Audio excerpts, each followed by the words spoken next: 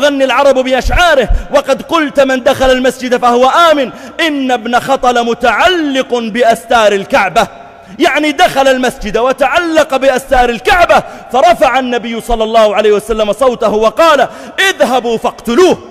اذهبوا فاقتلوه، ليس له ذمة وليس له عهد